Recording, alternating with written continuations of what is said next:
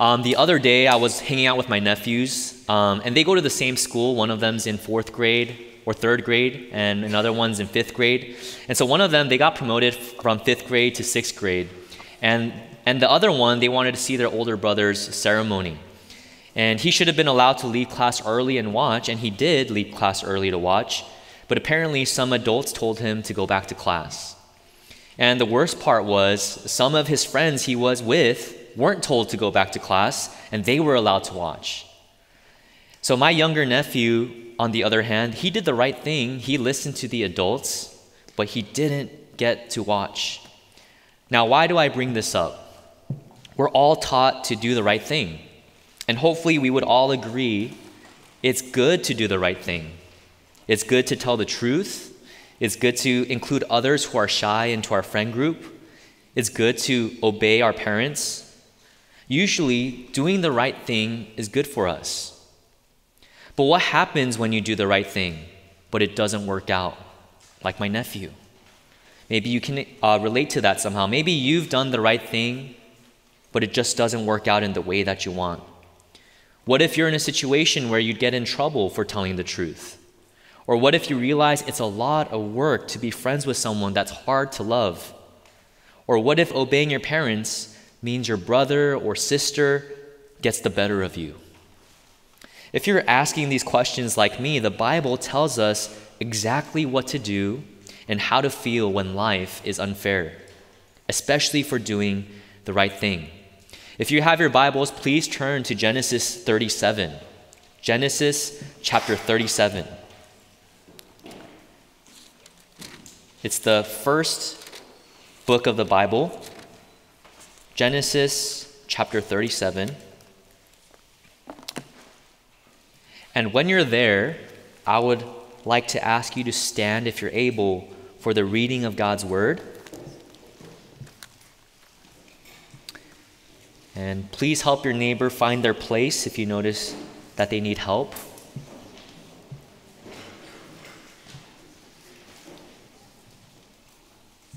And even if you don't have a Bible, we ask that you stand and share with someone near you as a sign of reverence for God's Word.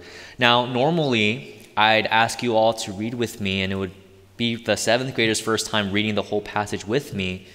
But because, one, it's a really long passage, and secondly, I really want you to soak in the narrative of Joseph that we're about to read. Just for this week, I'll read it myself. But please listen and follow along closely. This is the reading of God's Word from Genesis chapter 37. Jacob lived in the land of his father's sojournings, in the land of Canaan. These are the generations of Jacob. Joseph, being 17 years old, was pasturing the flock with his brothers. He was a boy with the sons of Bilhah and Zilpah, his father's wives, and Joseph brought a bad report of them to their father. Now Israel loved Joseph more than any other of his sons, because he was the son of his old age. And he made him a robe of many colors.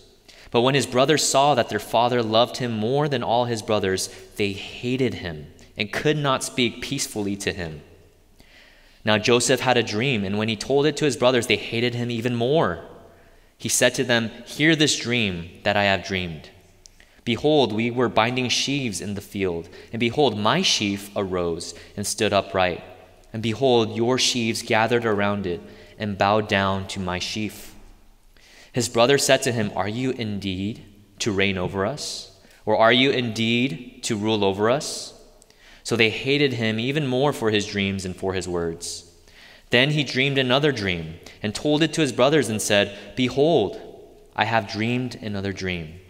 Behold, the sun, the moon, and 11 stars were bowing down to me." But when he told it to his father and to his brothers, his father rebuked him and said to him, "What is this dream that you have dreamed? Shall I and your mother and your brothers indeed come to bow ourselves to the ground before you?" And his brothers were jealous of him, but his father kept the saying in mind. Now his brothers went to pasture their father's flock near Shechem.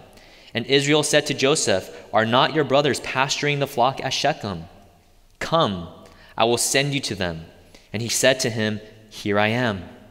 So he said to him, "Go now, see if it is well with your brothers and with the flock, and bring me word." So he went from the valley of Hebron, and he came to Shechem. And the man found him wandering in the fields. And the man asked him, "What are you seeking?" "I am seeking my brothers," he said. "Tell me, please, where they are pasturing the flock." And the man said, "They have gone away. For I heard them say, 'Let us go to Dothan.'" So Joseph went after his brothers and found them at Dothan. They saw him from afar, and before he came near to them, they conspired against him to kill him. They said to one another, "Here comes this dreamer. Come now, let us kill him and throw him into one of the pits.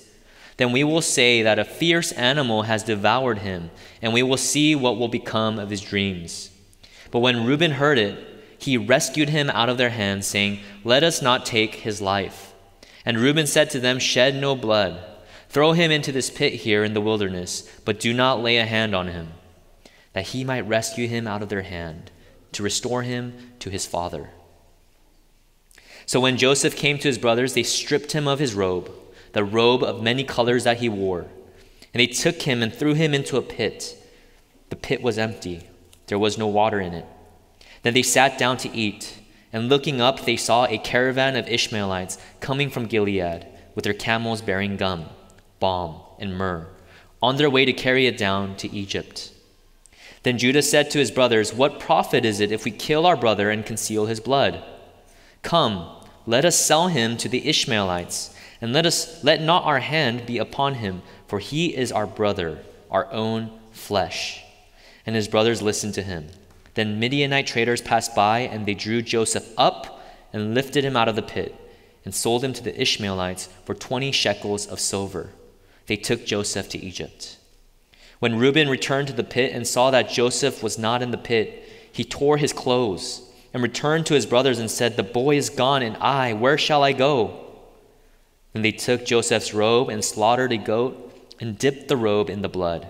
And they sent the robe of many colors and brought it to their father and said, "This we have found. Please identify whether it is your son's robe or not." And he identified it and said, "It is my son's robe. A fierce animal has devoured him. Joseph is without doubt torn to pieces." Then Jacob tore his garments and put sackcloth on his loins and mourned for his son many days. All his sons and all his daughters rose up to comfort him, but he refused to be comforted and said, "No, I shall go down to Sheol, to my son, mourning." Thus his father wept for him. Meanwhile, the Midianites had sold him in Egypt to Potiphar, an officer of Pharaoh, the captain of the guard. Amen. Please be seated.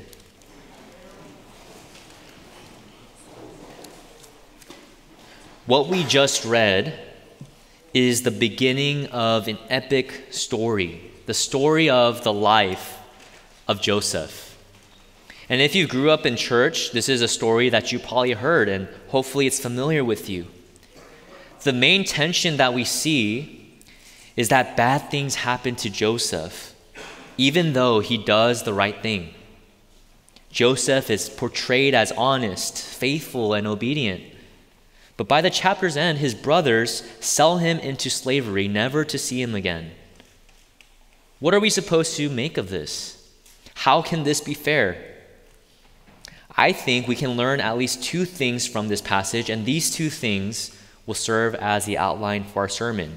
And so if you're taking notes, these are the 2 points of our sermon. You can go ahead and write them down in your notebook. If you're a 7th grader and you just got your pen and notebook, you can go ahead and open that up and write these down. The first point is that the godly are hated by sinners. The godly are hated by sinners. And the second point is that the godly are used by God.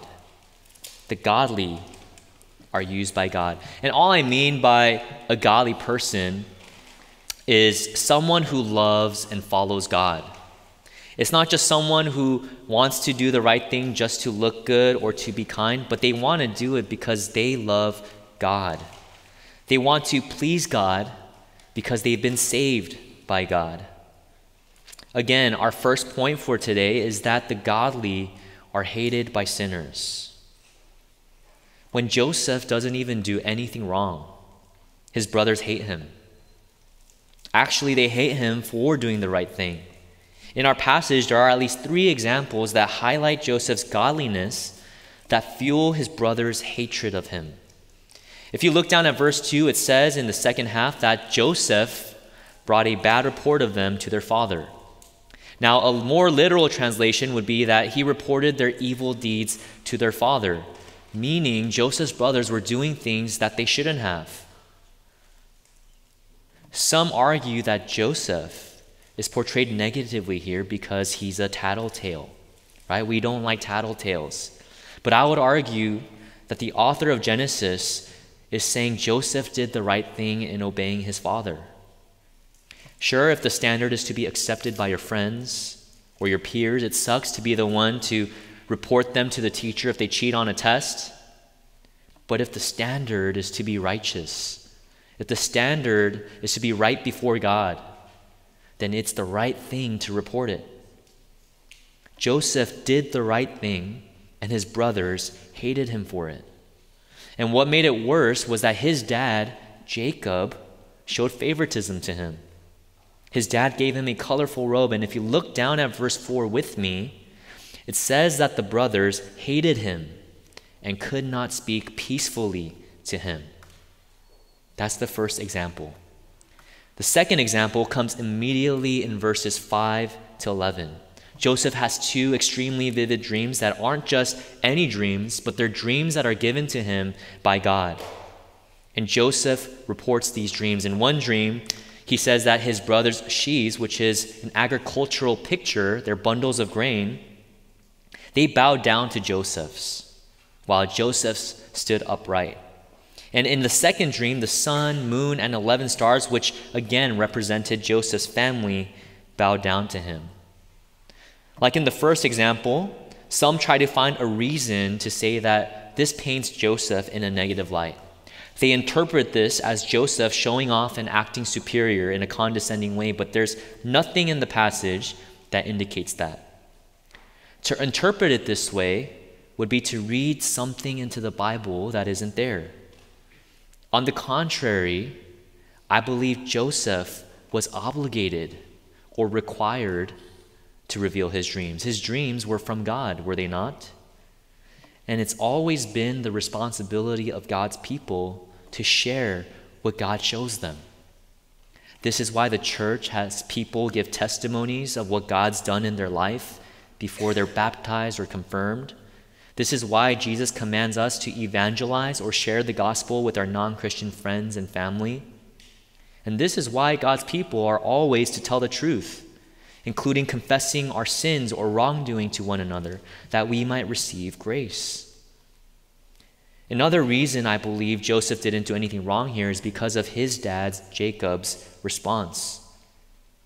After the second dream, it says in verse 10 that Joseph's father rebuked him. That word rebuke, it means chastise or to speak strongly against, as if you're disciplining them. If you're Korean, it's 혼내ing them, right? That's what rebuke means. But then in verse 11, it says that his father kept the saying in mind. Jacob's response changed to when Joseph shared about his dream. Maybe Jacob was upset at first. How can I bow down to my son? But as he kept sharing, maybe Jacob had flashbacks to earlier in his life when he had dreams and visions himself. And wouldn't it be possible that he realized Joseph wasn't just showing off, but simply reporting what God showed him? The final and third example is the longest one and covers verses 12 to 36. The rest of the chapter. Jacob sent Joseph to look for his brothers.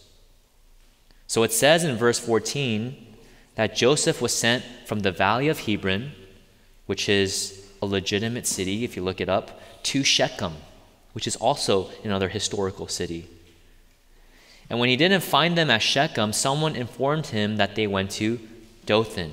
Now, the distance between Hebron to Dothan it would have been about 63 miles.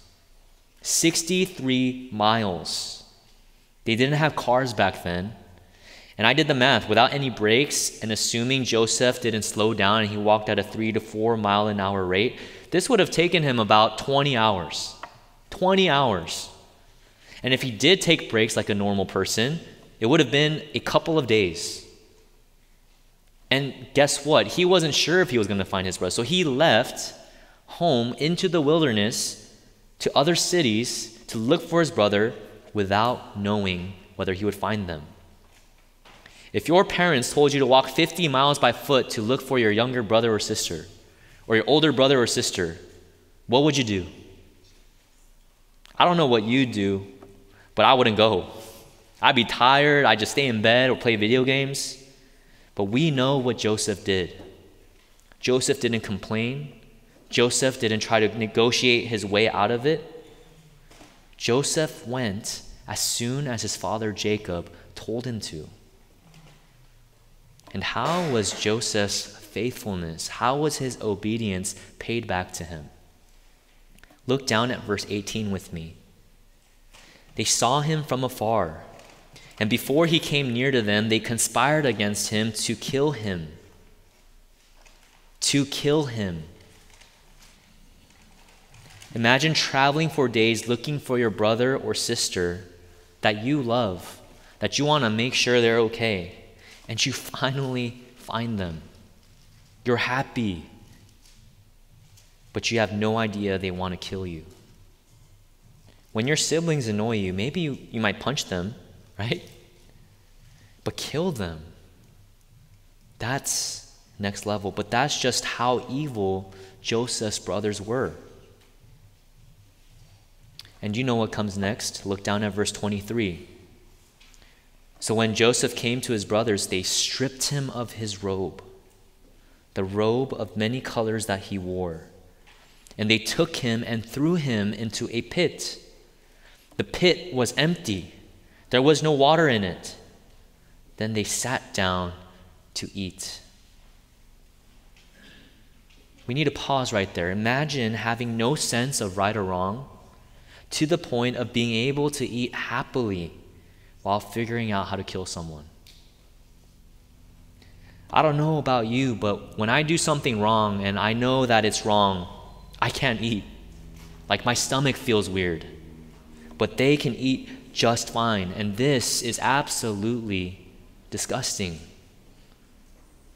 But by God's providence, the fact that God is in control of everything, He directs it another way. For some reason, the brothers changed their minds and they listened to their brother Judah, who suggests that they instead sell Joseph to merchants they see in the distance. And they sell him for 20 shekels of silver.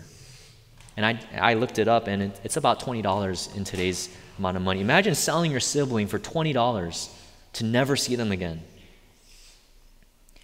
In all three situations, the report, the dreams, and the pursuit to Dothan, Joseph is not treated in the way that he deserved. He was obedient. He was honest. He was selfless. And yet his brothers sought to kill him. Why? Because the godly are hated by sinners. People who follow God are hated by those who don't follow God. Why do sinners hate followers of God? Well, this text, it says the brothers were jealous of Jacob's favoritism towards Joseph.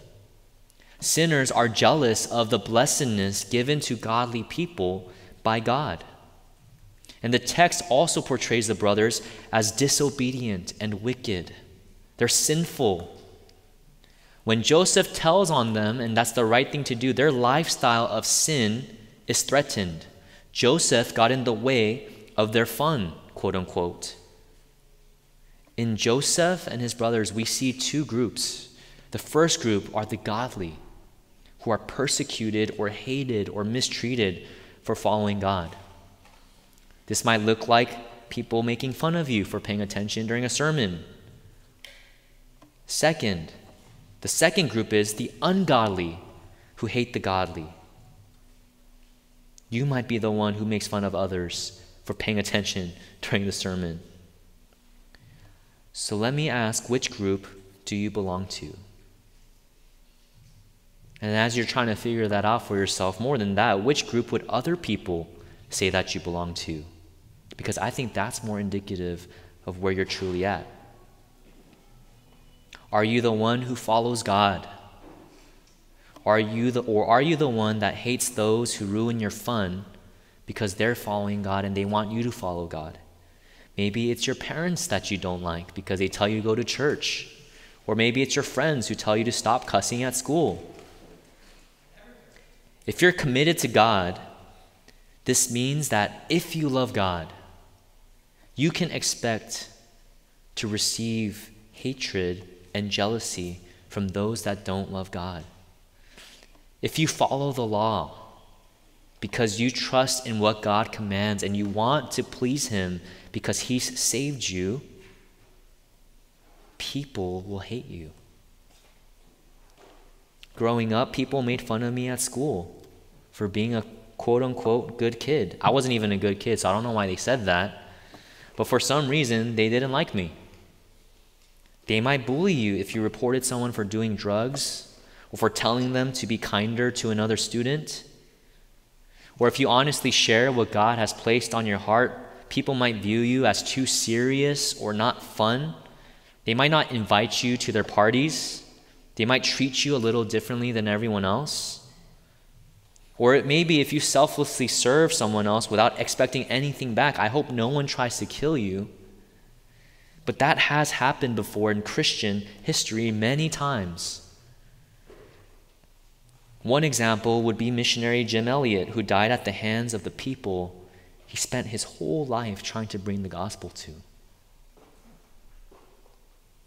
The godly are hated by sinners. And if you have any sort of reasonable bone in your body, I hope you think that this is very unfair.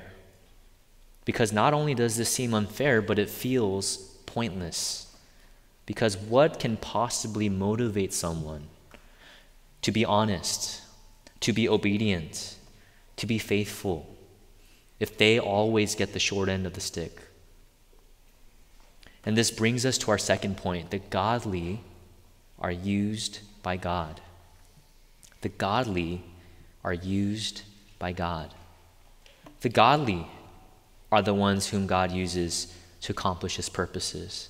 The godly are the ones whom God uses to spread the gospel in this world.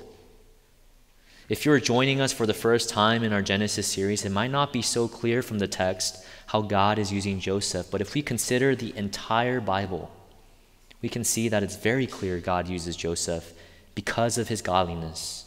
Look down at verse 38 with me.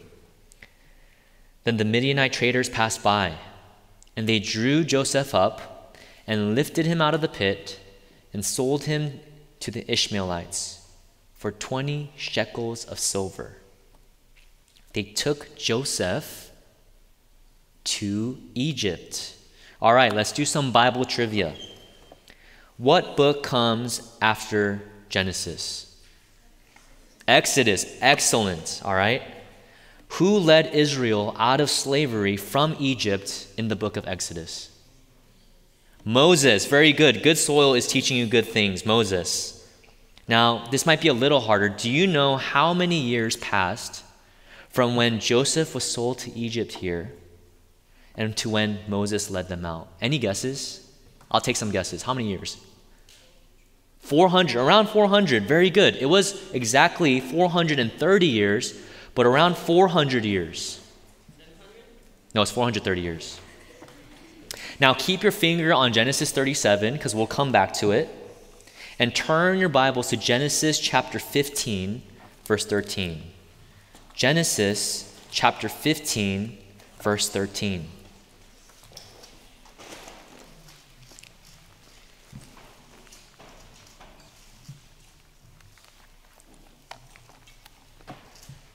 As you're turning there, let me provide some background information for you. Genesis 15 is where God made a promise to Abraham.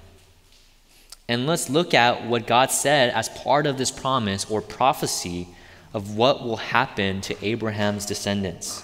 Look down at verse 13. Then the Lord said to Abram, "Know for certain that your offspring will be sojourners in a land that is not theirs, and will be servants there, and they will be afflicted for 400 years.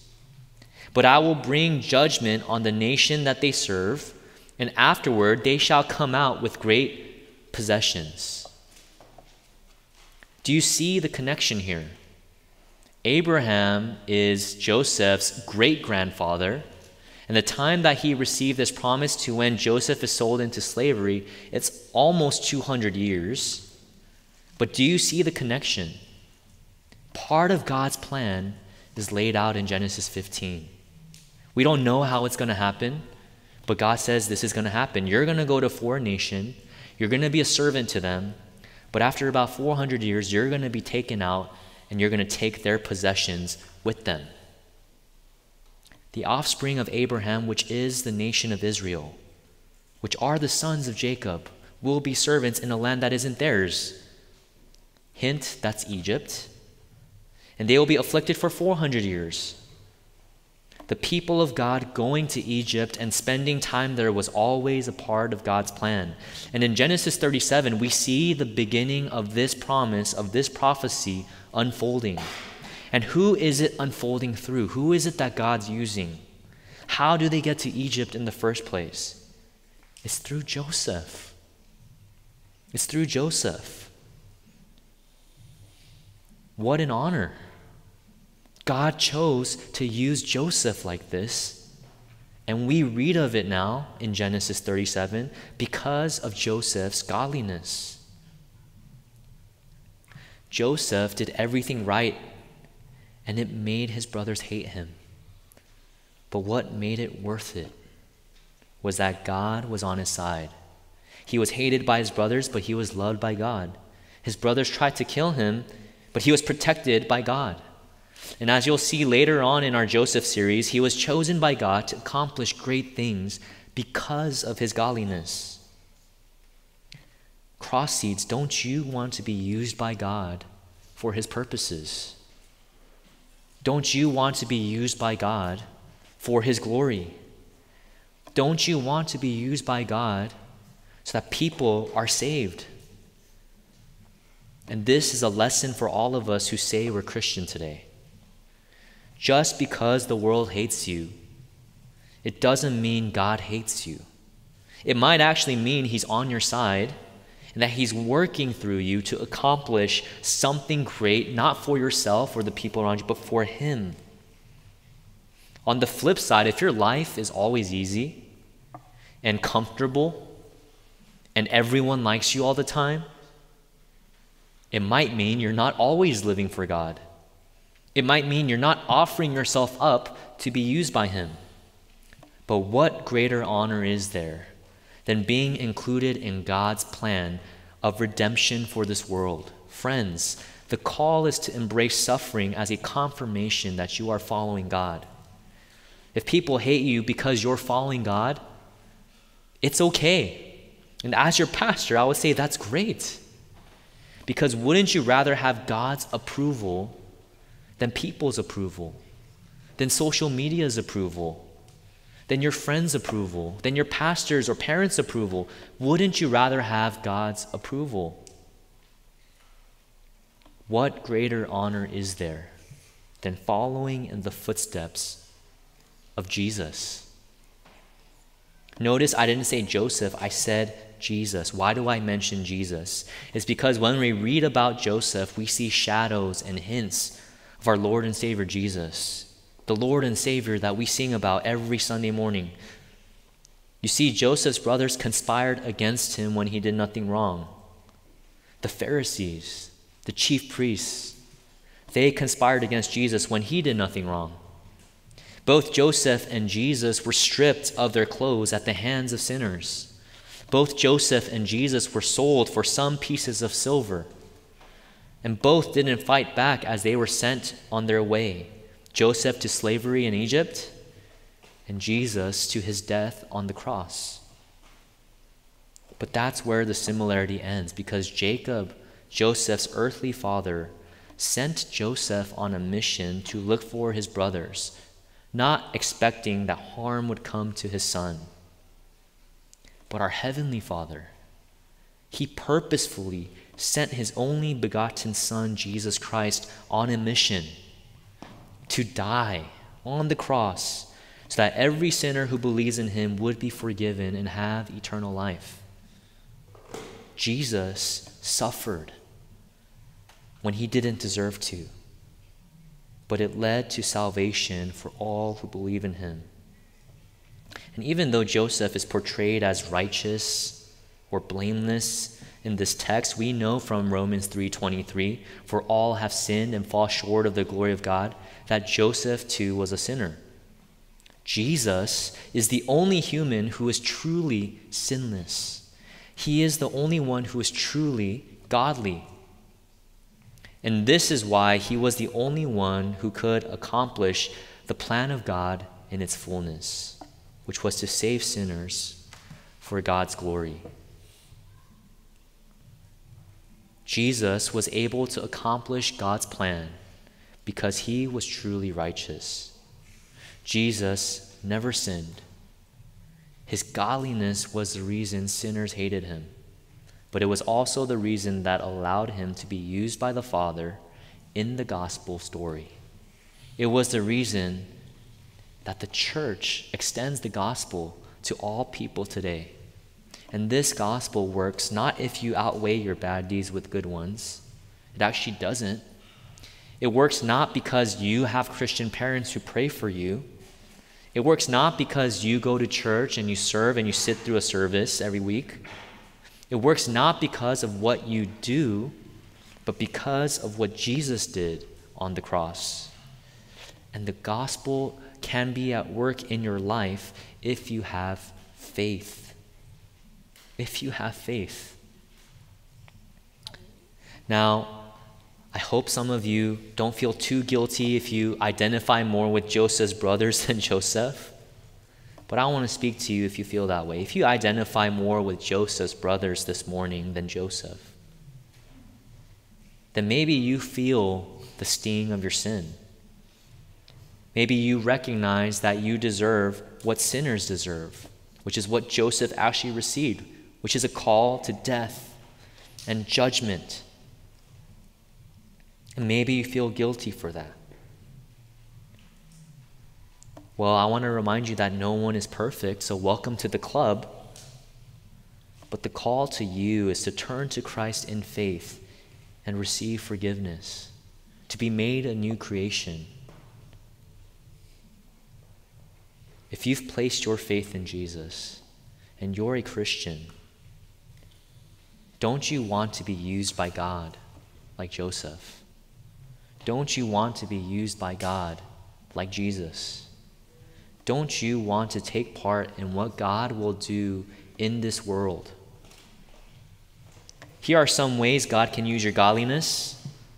He can use your obedience to your parents to encourage them in your faith or in their faith. You know, if your parents are Christian, they need encouragement too. And you following them and what they say, especially if it's good for you or you trust them, it can be an encouragement to them. He can use your kindness to all your classmates at school to cause them to wonder about your faith. If they see you cussing up a storm, bullying other people, counting other people out, why would they think you're any different from other non-Christians? If you as a Christian are kind to all your classmates, it'll cause them to wonder about what drives your life. He can use your service at church to provide visual proof of the gospel actually working to change people, even to people who aren't Christian. He can use your welcoming a newcomer to show them his love. He can use your excellence in sound and audio and visuals to bring people's attention to his word.